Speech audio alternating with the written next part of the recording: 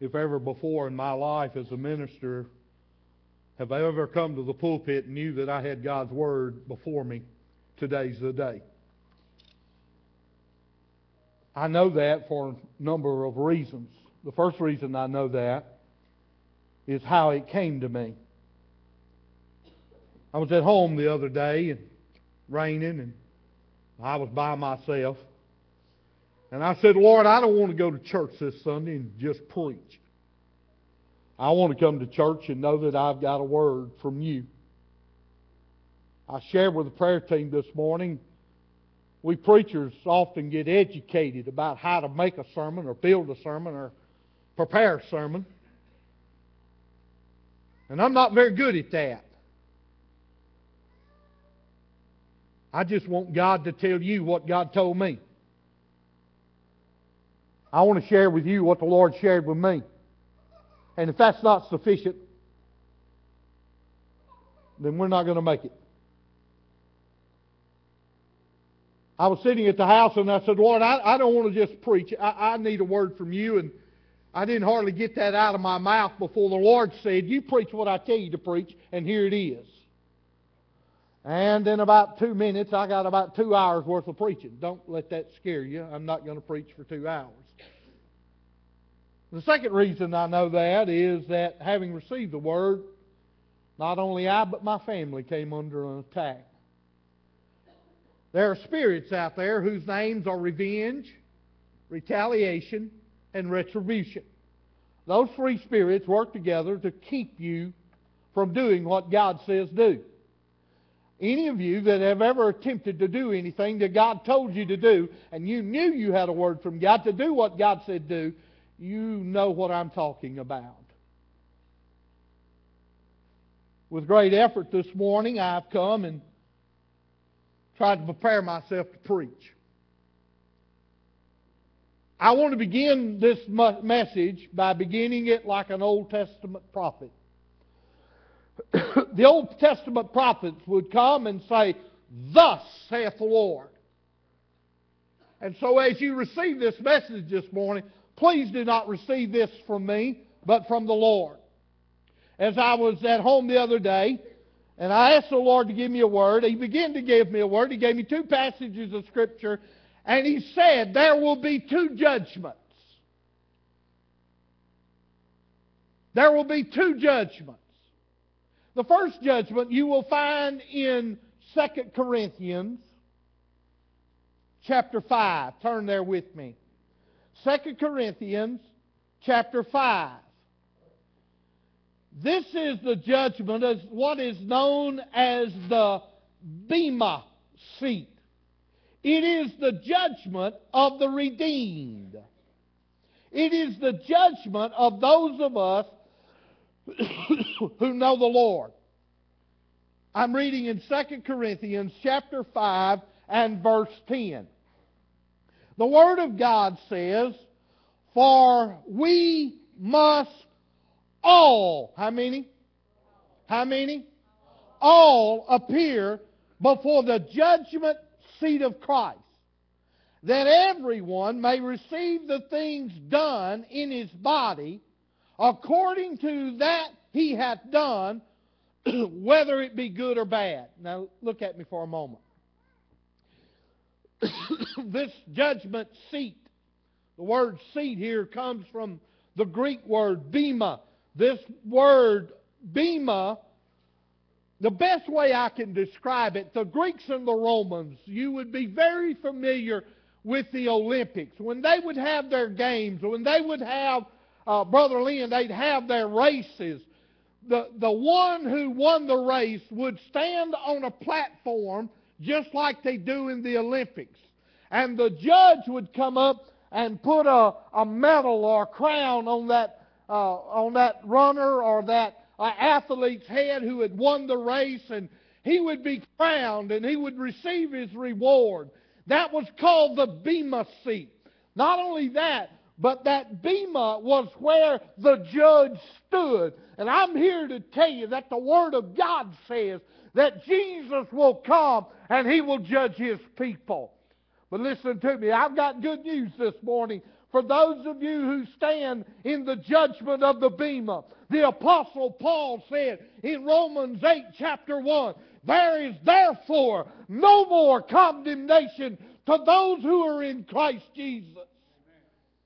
I began to try to study and research, and I want to tell you, it just wouldn't hardly work. And the normal sources that I'd go to try to find a word, I couldn't do it. And I went up, and as I do most Monday mornings, and I go and stir up the preacher at First Baptist Rayville and try to mess up his week. And so I went up there to stir him up, and I was telling him what God had laid on my heart to preach and just sharing with him. And he said, hold up, I got something you need to read. And he reached over and picked up a book about this thick and about that tall, and it was Millard J. Erickson, which is a wonderful conservative writer. He said, you need to read this. And I read in that book. And that book said that Millard J. Erickson said, now I'm not talking about the Word of God, I'm telling you what a man said.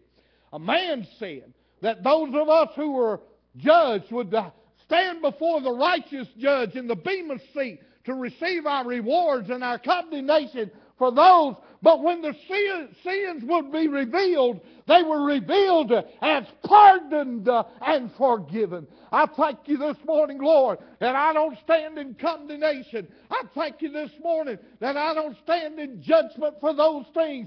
But I did what John said do. I went back to the cross and I said, Lord, have mercy on me, a sinner. And I was forgiven and pardoned. He said, I didn't say it. He said that those that come to Him, that He would forgive them and cleanse them of all unrighteousness.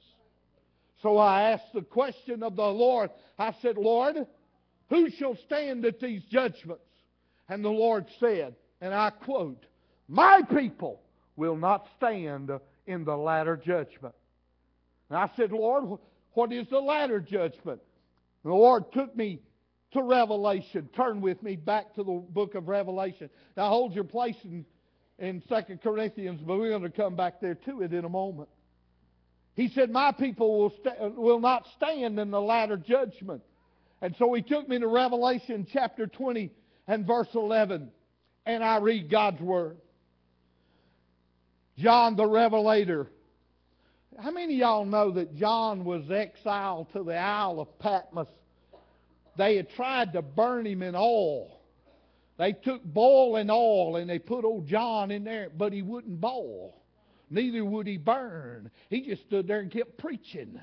And they got exasperated. And the king said, get him out of there, because he was making a mockery of his destruction. And they pulled him out of the boiling oil. And the king said, send him to Patmos. Now, Patmos didn't have any wildlife. Patmos didn't have any grass. It was just a rocky outcropping of an island. But guess what happened? Old John got out of the boiling oil, went over to the Isle of Patmos, and God told him about the book of Revelation, which I'm about to read. John said, listen to what the Word of God said, I saw a great white throne and Him that sat upon it, from whose face the earth and the heavens fled away, and there was found no place for them. And I saw the dead, small and great, stand before God, and the books were open.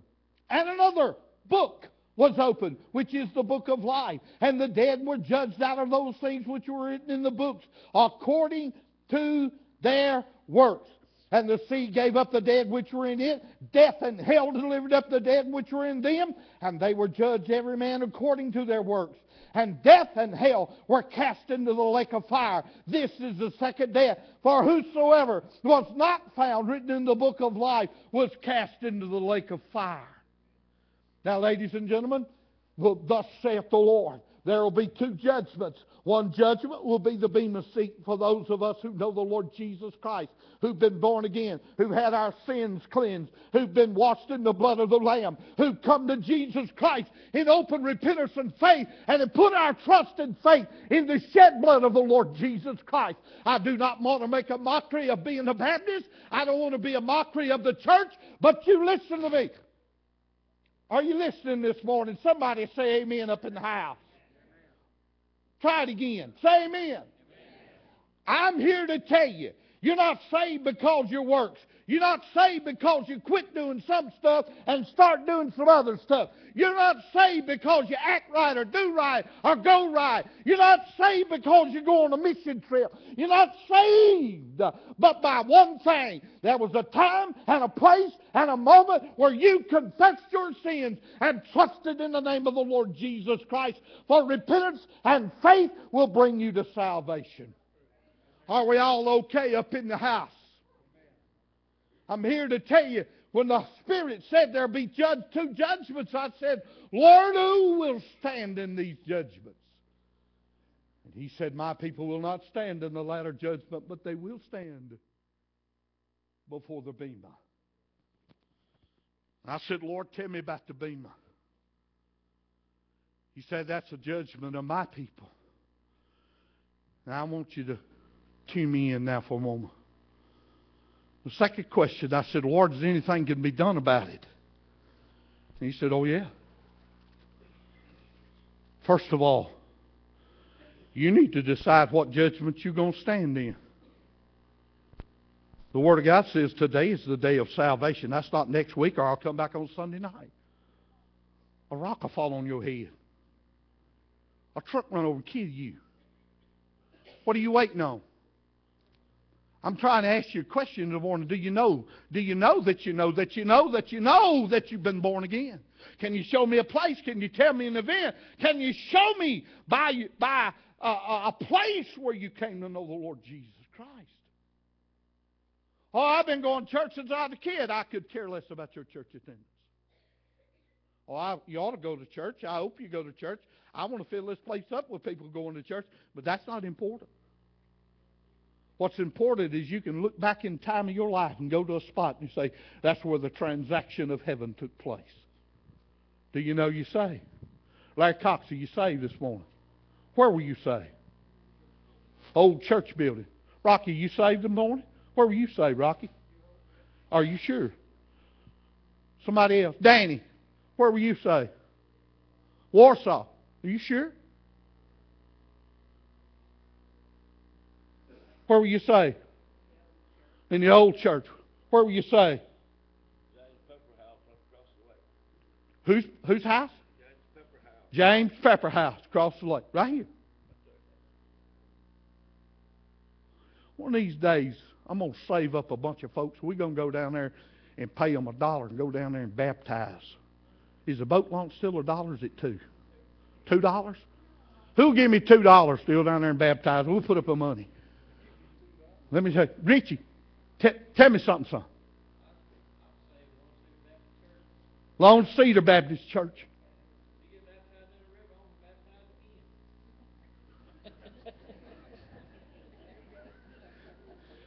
Donna says you need it. Are you listening to me, folks? Let me bring you back. When I asked the Lord who will stand in these judgments, He said, my people will not stand in the latter judgment, but my people will stand at the bema seat and be judged. Where are you going to be judged at? Which judgment are you going to stand in? We're going to stand in one of them. And you're the one that's got the deciding vote, not me. That's between you and God. I am so sick of the preaching I'm hearing these days. I am so sick of it. It ain't got enough. It ain't got as much meat in it as cat food. It's shallow preaching.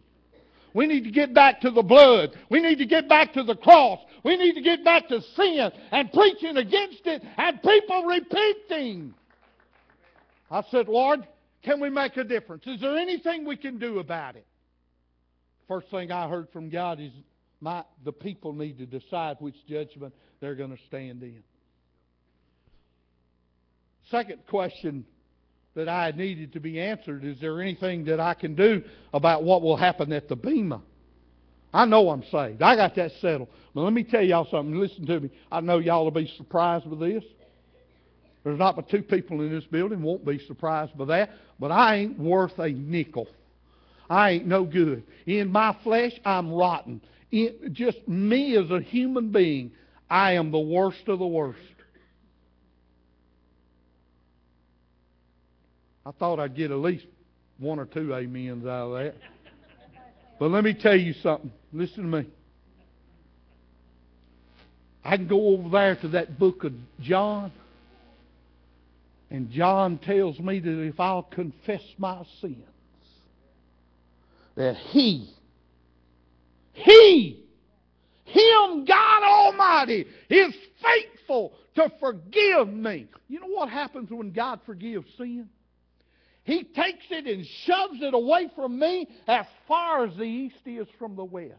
I don't want to stand at the Bema seat with a lot of trash and garbage. But you listen to me.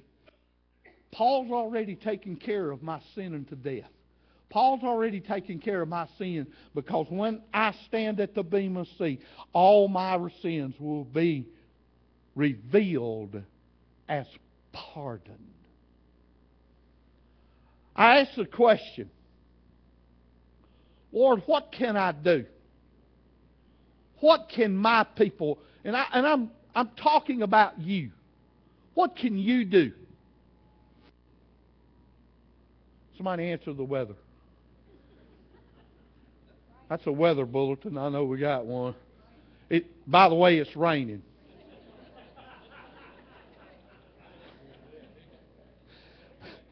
Hey, just call them back, tell them we know.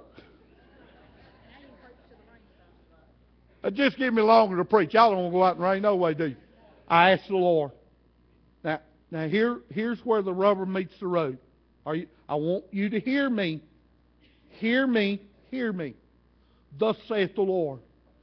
If we're going to accomplish what God wants us to accomplish, if we're going to have a closer walk with the Lord Jesus Christ, if you and I are going to do what we need to do as children of God, the first place for us to start is dealing with ourselves at the altars. I don't want to show up at the Bema seat clothed in filthy rags.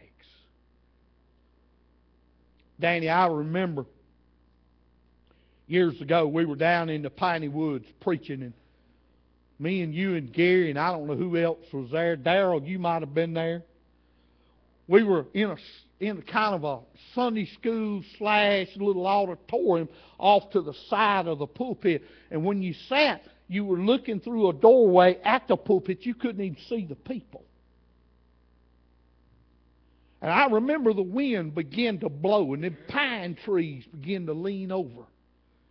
And all of a sudden, the Spirit of God blew into that church just like a wind. And I don't know what I had intended on preaching. But God took me, and I began to preach about putting on them white robes. I still get chill bumps when I think about walking out of that old church that night and the stars on dress parade to receive a saint of God dressed in robes of white. I don't want to stand with my gown soiled and dirty before thrice holy God. The Bible that every man will give an account for those things that's done in my body and in my flesh. This old wretched man that I am, I will stand before a holy God, and I'll give him a shameful account. But He will say, pardon my brother, pardon my child. And when I stand to receive my crown, He'll put a robe of white on my shoulders and a ring on my hand. And I'm telling you today, we need to make up our minds how we want to stand before God. There's some things I don't even want to take to my grave, let alone take to my judgment. Did you hear what I said? You said, well, what do you mean by that, Brother Joe? Well, let me tell you what the Word of God says. You don't want to know what I say. Let me tell you what God said. The Word of God says, it is appointed unto man once to die, and then the judgment.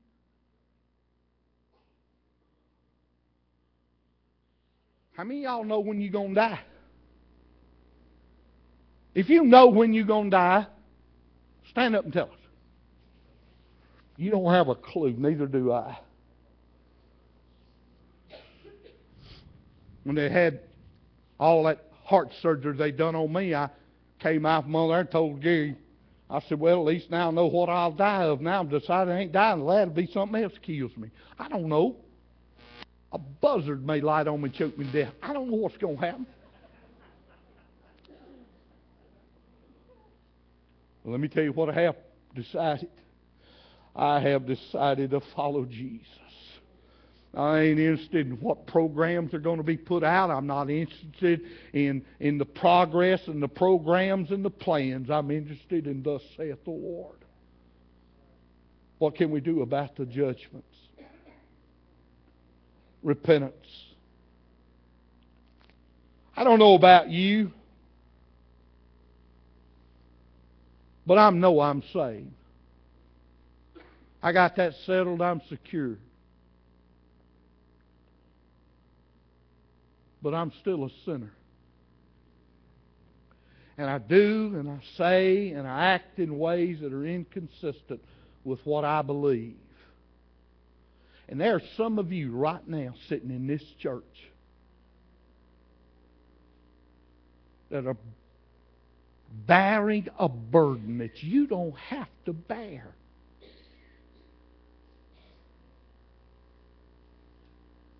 Millard Erickson, the guy that I said wrote the book Christian Theology, when he used the word pardon, that doesn't mean innocent. Do you get that? Do you get that? You know, in our system of government, when a governor goes out, he has the right to pardon folks. And did you know that when a president leaves office, he has the right to pardon folks? I don't make them innocent. I just lets them go free. What that does is it lets them go free. And what I'm trying to tell you this morning, that if you're here and you've got something on you and in you and that's hounded you and that's burdened you, that's been a part of who you are, and you're tired of it, you can come to these altars this morning and say, God, have mercy, and have it pardoned. And you don't have to stand before God with that.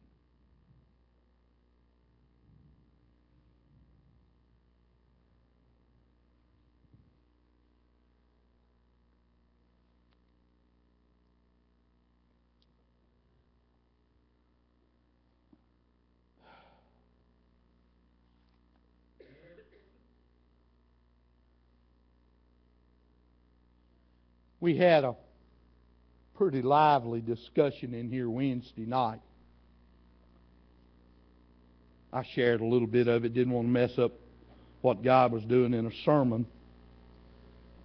But the question was, are there rewards in heaven? I think so. I'm quite certain the Bible teaches that when we stand at the Bema seat, the Bible says we will receive our judgment and rewards and all of that. But the real question was, are there judgments of hell? I don't know how to explain it. Is one corner hotter than another? Is one place darker than another? I don't know that. But I did a little research, and I'm not preaching this. I'm just sharing what I learned, and you can do with it whatever you want to. Again, Erickson said that there was no doubt that there would be rewards in heaven. But he also thought that there'd be greater degrees of judgment in hell. Because if you go over there and look, it talks about the judgments that are in Revelation and all of that. But here's my point. I don't want to go to hell at all. I don't want to go to the good spot in hell. Right? I mean, if there's a less hot place in hell, I don't want to be there. You okay, Mary Mara? You thought that's funny. I mean, I don't know how you figure all that out. But eternal fire is eternal fire. And one of my more brilliant people said, I don't care if you burn me with a match or a blowtorch, it's still burnt. Now, that's Madison Parish theology, but I thought it was pretty sound. So here's what we're going to do with this message this morning. You have a decision to make. And I'm not going to let you out of here without making it. You're going to make it one way or the other. You're going to make this decision today. You say, I don't have to make a decision. Yeah, you do. Today you do. Because in Thessalonians, the Bible says, those that have heard the truth and believed the lie will be damned. So what I'm trying to tell you is, today's the day. Today's the day. Jesus Christ came and lived a sinless, perfect life. And He shed His blood on Calvary to atone for your sins. And whosoever will call upon His name will be saved. That's the gospel. Receive it or reject it. Your choice. So today I'm offering you an invitation. The invitation is, if you can't go back to a place and time, an event where you got saved, I'm offering you this opportunity to come this very morning and say, Brother Joe, I don't have this thing settled. I'm not sure whether I'm lost or saved. I don't know what's up with me, but I want to settle it today. I want to know that when I leave this church today and walk outside, if a bolt of lightning hits me, I'm going to heaven. Okay? Everybody good? Look at Brother Joe. You got it? If you are not settled, sure, got it, I know, then today's your day. Number 2.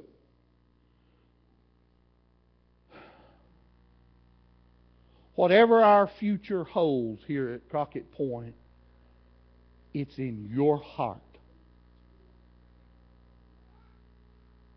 Did you get what I just said?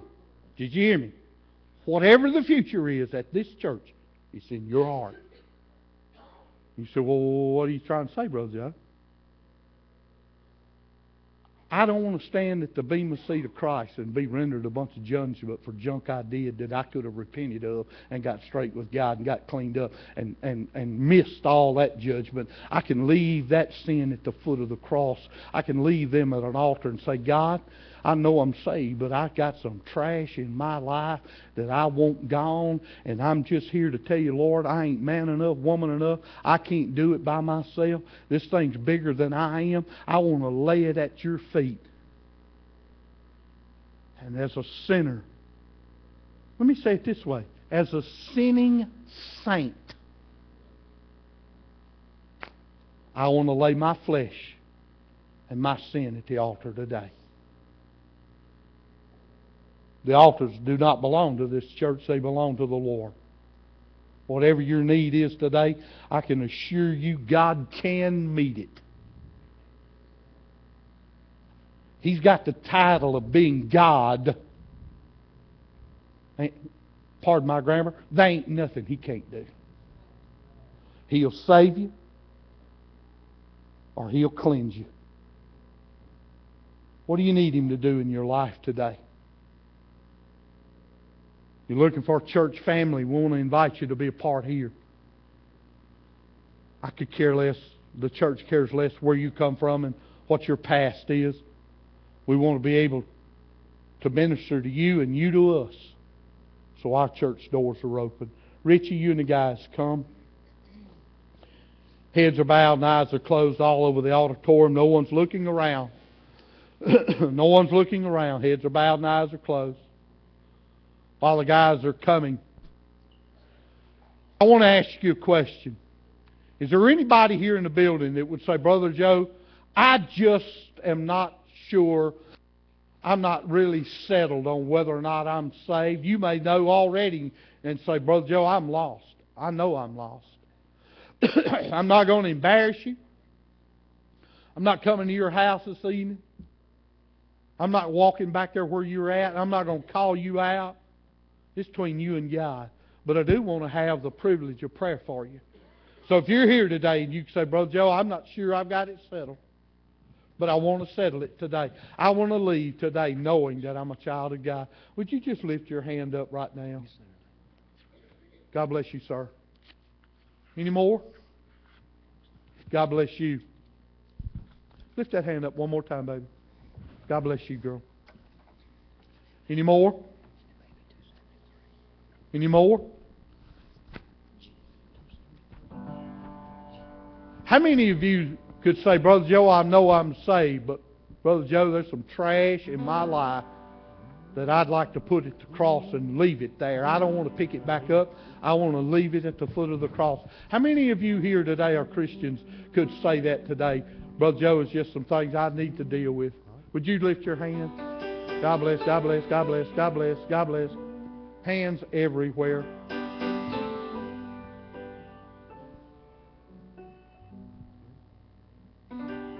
For those of you that have been visiting with us, you want to be a part, today's your day. Just come and say, Brother Joe, I want to be a part. We'll gladly receive you. Prayerfully, reverently. While the guys sing, the altars are open. If you're one of those people that lifted your hand, you want to be saved, you just come to me and say, Brother Joe, I want to be saved. And if you're one of those Christians that lifted your hand and said, Brother Joe, just some trash in my life, I need to get straight with God, then these altars are open. Reverently, quietly, let's stand. You come right now. What can one